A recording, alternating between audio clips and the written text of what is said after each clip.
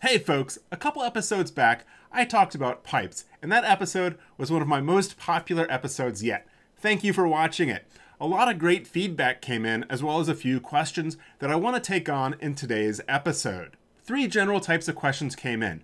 The first asked about the shortcuts through the keyboard of inserting a pipe character. So you don't have to write % greater than %, or the vertical line and then the greater than sign. Is there a shortcut to do that? Yes, there is, and I'll show you how. The second asked, Pat, aren't you aware that there's a new version of R out that allows you to use a placeholder for the base R pipe? I wasn't aware of that. I will show you how you can do that now. The third comment that I received was that there are people that do need to worry about performance and are wondering about the difference in performance between using the base R pipe and the magrittr pipe. So we're going to look at all 3 of those over in Rstudio. You will see right off the bat that yes, I am using R version 4.2.1. The added functionality to the pipe came with R version 4.2. I would suggest that we keep looking in the release notes for anything having to do with pipes, because this definitely seems like an active area of development for base R. Now, in my source code, I am using pipedemo.r, which I developed in that previous episode. If you want to get a hold of this script, down below in the description, there's a link to a blog post that will get you everything you need to follow along. Again, it's not really important what the actual code is or what the data are, just kind of that you see my logic as I'm working through everything here. So I'm going to go ahead and load my data.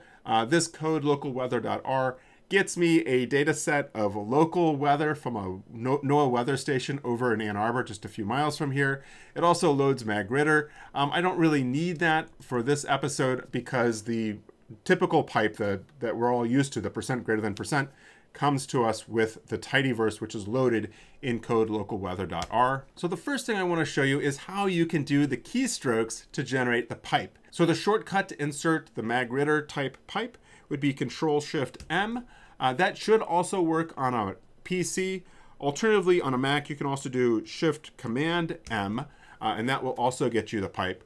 If you're not sure, if you're having problems understanding what those keystrokes are, you can always go up to Tools, and then Keyboard Shortcuts Help.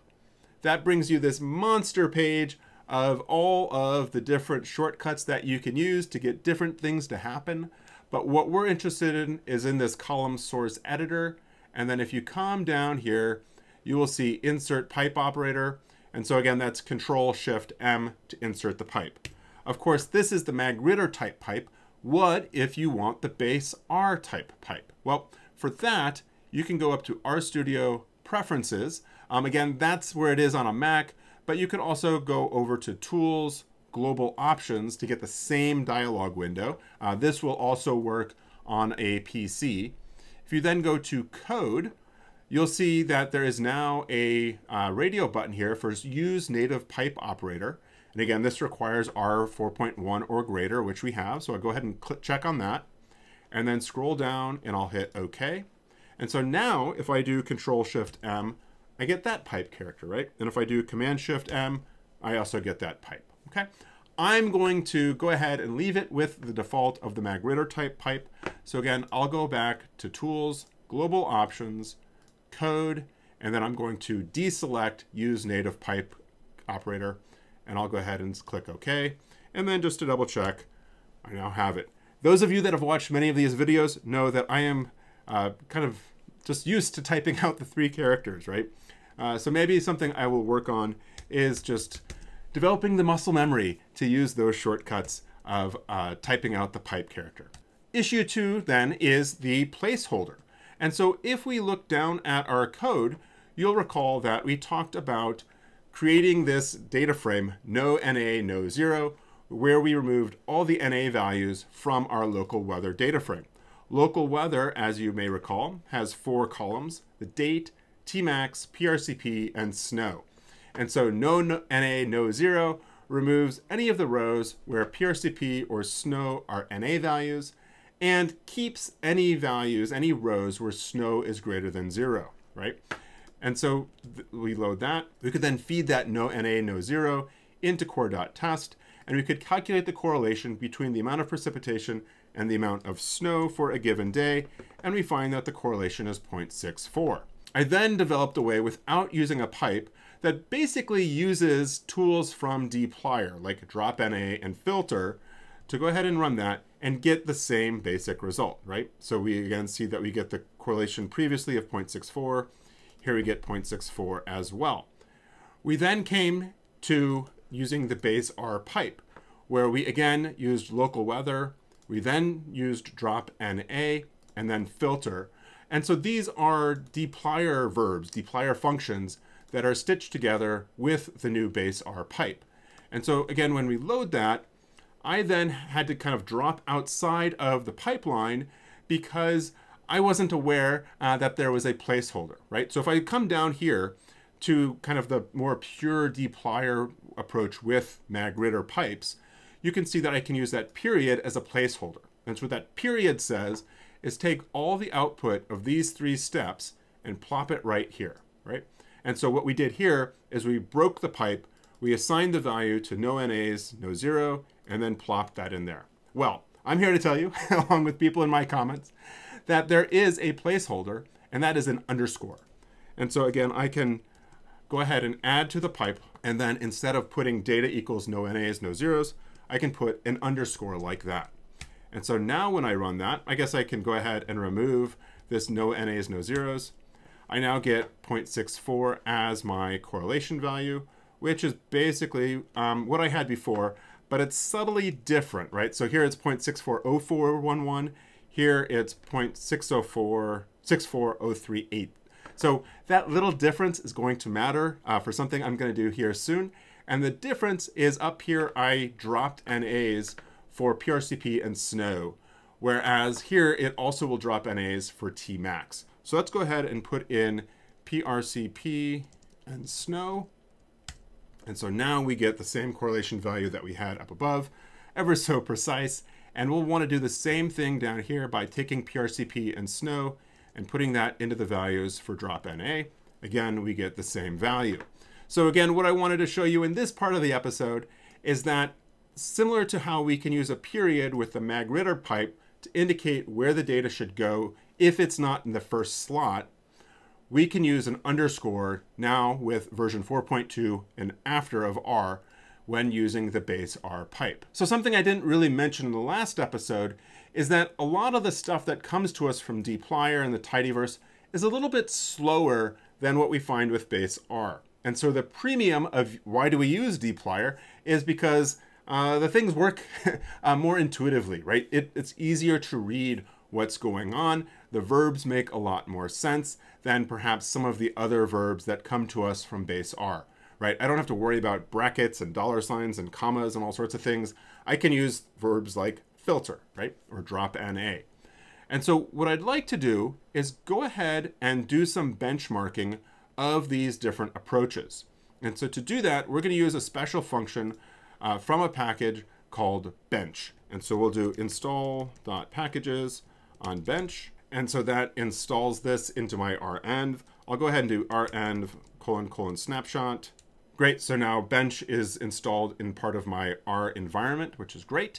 And so now what I need to do is I can basically create a benchmark test comparing these 3 different approaches. I have pure base R, I have dplyr with the base R pipe, and I have dplyr with the magrittr pipe. So what I'm going to do is I'm going to use the mark function from the bench package, see what they did there, to benchmark these 3 different approaches to calculating the correlation. Okay, and so I'm going to start with these 2 here, and so we'll do bench : mark, and then we will then use the open parentheses and the close parentheses here, and we will separate these 2 pipelines with a comma, and I will call this first one, this will be dplyr base, because I'm using dplyr verbs like drop NA and filter with the base pipe, and here I will do dplyr magrittr equaling that. And so if I run these 2 approaches, I then get this output from the benchmark function.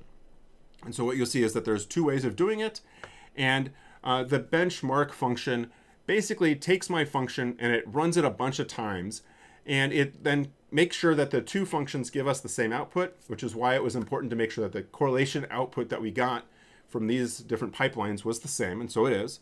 And so what we see then is that dplyr with magrittr is actually faster than dplyr with base, right? For whatever reason, for this conditions, right, we're able to do 224 iterations per second using dplyr with the magrittr pipe versus 114 iterations per second with dplyr using the base R pipe, okay? So let's now compare it to using pure base R. So we had something like that back up here. And so I'm going to go ahead and grab this code, and I will call this base. And we're going to need to massage this a little bit. So this was the operation that got assigned to no NA, no 0. So I'll go ahead and take that and plop that in there in place of no NA, no 0. And now I've got my base, and I need to put a comma at the end of this. Run that benchmark again. And so now we see base is a lot faster than dplyr magrittr even, right? So it'll do 655 iterations of this correlation analysis in the time that it perhaps takes 254 iterations using dplyr and magrittr, right? So we see that pure base is faster than dplyr with magrittr. Of course, one of the advantages of having the pipe is that it's a lot more readable than all this gobbledygook, right? So we have dplyr with the base R pipe. What happens if we use base R with the base R pipe, right? So we can do that where let's go ahead and grab this code and we will call this base, and we're going to take local weather and we're going to pipe this into a subset command. And so we'll do a subset. Subset is a lot like filter. I'll go ahead and put that here. And so we'll then say not is.na on PRCP and not is.na on snow. And so I'm going to run this to make sure I get that same correlation value we had before. So this base is the same name as this, I recall. So I'm going to call this base no pipe. And then we have base. So base R with the base R pipe, dplyr verbs functions with the base R pipe, and then dplyr with the magrittr pipe. Again, I can run this benchmark, and what I find is that, again, if we look at the median time, that the base with no pipe takes 1.46 milliseconds. Base, so base with the base pipe, takes basically twice as long, so about 3 milliseconds. The dplyr verbs with base is actually the slowest of the bunch, and then dplyr with magrittr is just under 4 seconds, right? So let's try a fifth approach, which would be base R with the magrittr pipe, okay? Hopefully you don't feel like I'm beating this over the head too hard. So I'm going to go ahead and take this base, and let's do base magrittr. And we can, again, replace these base R pipes with the magrittr pipe. Go ahead and do that. And then this needs to be a period. So this result really surprises me. I'm glad I did this comparison. What I find is that the base R functions with the magrittr pipe is actually faster than the dplyr with the magrittr pipe. And it's basically the same speed as base with no pipe, right? It's even faster than base with the base pipe, right? So that's a little surprising to me, and I'm sure people out there will have thoughts on that. In the long run, I'm not sure that these differences in execution speeds really matter a whole lot. But it's surprising that the performance hit, the bigger performance hit, seems to be when you start using those dplyr functions, okay? So one thing we could do is we could go ahead and save all this benchmarking to what I'll call bench mark pipe. And then I can do autoplot with benchmark pipe, and we'll do type equals jitter. Autoplot is a built-in function with the bench package, and it will automatically generate a plot of the benchmarking data. And so these values that are keyed by color is the amount of garbage collection, basically how it's cleaning up after each iteration. We really just need to focus on the none, right? And so those are the fastest speeds. And again, we saw what we saw in that table view, right? Where base R with the base pipe is a little bit slower than base with no pipe and slower than base with magrittr, followed by dplyr with magrittr, followed with dplyr with the base R pipe. So the final thing I want to do is I want to go ahead and let's take the fastest one we had, which again was base with magrittr, and I'm going to copy this down, and I'm going to put a S at the end of this for streamline, because I have two subsets here, right? And so I have 1, 2, 3 pipe characters, but I probably only need 2, right? So let's go ahead and bring this snow greater than 0 up here into this other subset, and I can remove this line 39, run all that, and then I can look at benchmark pipe. And again, this is the streamlined version. And we can see that by removing one of those pipes, it actually speeds up by about 30% or so, right? So if you remove the pipes and you remove those dplyr functions, things get a lot faster. So looking back at this result again for the base with no pipe makes me worry that I'm perhaps not doing a true apples to apples comparison, right? And so up here, I have all this stuff going on where I'm using the selections, where I'm basically building different vectors. I'm pulling out 3 vectors and then combining them to each other, right? And so I wonder if the subset function isn't perhaps a little bit more efficient than what I'm doing in my other code. So let me refactor this. So I'll go ahead and copy this base no pipe. I'll go ahead and put an underscore S at the end of that, and we'll do subset local weather. So not NA on PRCP, and not NA on snow, and we want snow to be greater than 0, right? So again, let's run this, and I'm missing something, or I've got something extra. I've got this extra square brace here. All right, so we'll go ahead and rerun that. Oh, and I have an extra parentheses here, and I don't need that comma there. All right, so let's try this again. Oh, and I need a closing parentheses here. And again, that gives me the result I'd expect. So again, I now have, I think, a bit more of an apples to apples comparison. Instead of doing subsetting directly into the rows and columns of local weather, I'm using the subset function.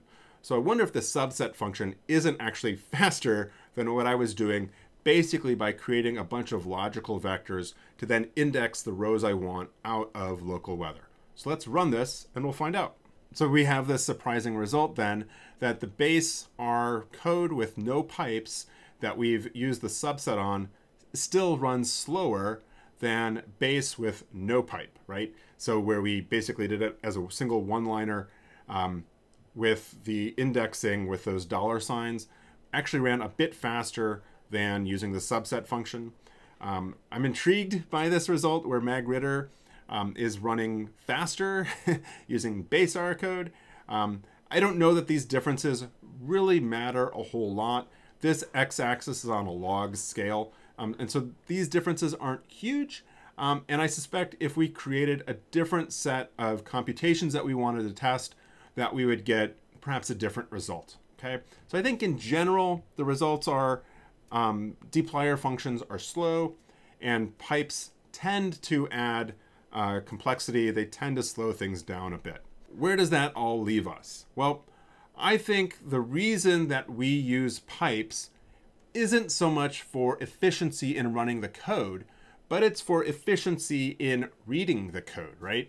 And so while I might have something like this, that to me is very readable, right? As long as there's not a pop-up in the middle. This is a lot more readable than perhaps something like I have up here, right? That's just, I get a little bit lost, and this is frankly a relatively simple line of code. And again, these pipelines, whether we're using dplyr or base R, or we're using the base R pipe or the magrittr pipe, right? It's just a lot more readable and understandable what's going on. Also, I find that the dplyr functions are more intuitive to use, they're more intuitive to read. And so, yeah, perhaps they don't perform as well, but I don't need all that performance, right? We're talking milliseconds here on this type of calculation. I don't need that level of performance when I can very easily do something like drop NA here on a single column. There is an na.omit, but that's the same as running drop NA without any arguments. So basically it would remove all of any row that had an NA value in any of the columns, right? Whereas drop NA gives me some more precision, and this drop NA kind of harkens back to functions that people are used to using with like databases like MySQL and things like that. So again, I think the advantage of using dplyr functions isn't their performance, obviously, because we see that they're slow, but in their readability and how they work well together. And to me, I think that's a benefit. There's people out there that you will find that are dplyr tidyverse haters. I think they're in the minority, but realize that there is this trade-off perhaps between performance and readability, expressiveness, and the ability for these tools to fit together. Again, if you are interested in optimizing your speed, then use tools like we did here with the bench package that has that mark function, and try different experiments. I think that's one of the cool things about our programming, is that we have these tools that enable us to do these experiments. I suspect most of you probably don't care, and that the difference that you're going to find in performance is super minuscule. I don't think I'm going to revisit this in another episode, but if you have experiments, report your results down below in the comments. I would love to hear what you come up with, and let me know. All right, spread the word about all the cool things we can do with pipes, and I'll see you next time for another episode of Code Club.